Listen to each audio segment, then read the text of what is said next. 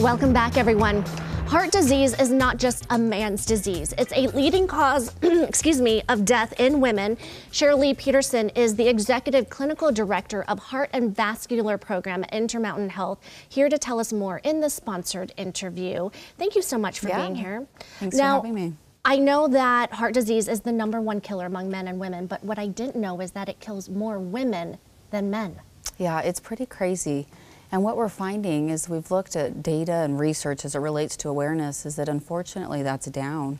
But heart disease will claim literally 1 in 3 women's lives. So listen to this statistic. It's 1 in 31 women who will die of breast cancer. But like you said, 1 in 3 for heart disease. Exactly. That's astounding. Yeah, it's absolutely crazy. And there's so much that we can do. And when you ask, what's the first thing we can do? It's really just creating awareness. And if you're a woman, or you know a woman, or you interact with a woman, you know somebody that's been affected or will be affected by heart disease.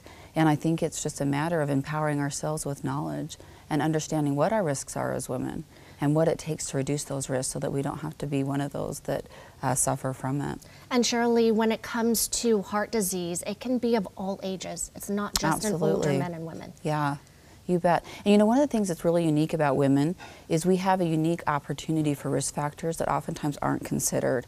So many of you probably have friends or family members or yourself, for example, who have autoimmune disease, or somebody who had hypertension during pregnancy, or eclampsia, or preeclampsia, or polycystic ovarian syndrome, diabetes during pregnancy. And all of these are unique and special risk factors for women that we should take just as seriously as our blood pressure and our cholesterol, some of the more traditional risk factors. I mean, you just named a couple that I went through, gestational diabetes, and we know so many women, so those are risk factors. Absolutely. There's a known correlation with increased risk for heart disease and those conditions, in addition to some of the traditional risk factors that we talk more about. And what are some of those? Yeah, so these are the more common ones. So it's your cholesterol and your blood pressure, your weight. If somebody really wants to take a deep dive, which I would encourage people to do, getting onto the American Heart Association's website and looking at their Life's Essential 8. And this year they added a new risk factor, and that's sleep. We've got a lot of data behind what poor sleep quality does to our overall health, and it absolutely increases our risk for heart disease as well. Another one we also mention a lot is family history. Yes, absolutely. That's something that people need to be aware of and maybe ask those questions. Yeah, particularly if it's an early family history. So in males less than 55 and women less than 65, if they have heart disease diagnosed before those ages, it's considered premature, which puts you at an even more increased risk. So being aware of both is really important. And what about symptoms? Because it can vary between men and women. Yeah, it's such a fantastic question. At Intermountain Health, we've done some really interesting analyses looking at how women present to the ER, for example, with a heart attack.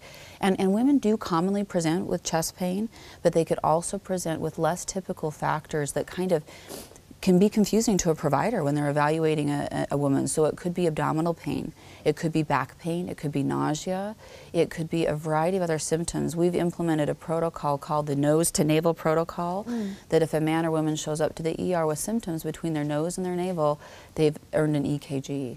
So really being aware that it could just be feeling really poorly, and all of a sudden this feeling of doom is another common presentation for a woman.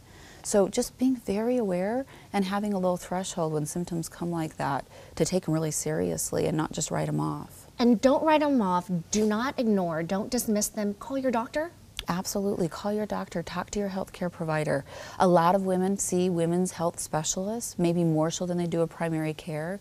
And really just, again, empowering yourself with the knowledge, understanding what your risk factors are, and talking to your care providers about it is so critically important. This was an important message to hear. Be your own advocate. For more information on women and heart disease, go to intermountainhealth.org. Thank you so much, Shirley. Thanks for having us. We really appreciate the message opportunity. Absolutely.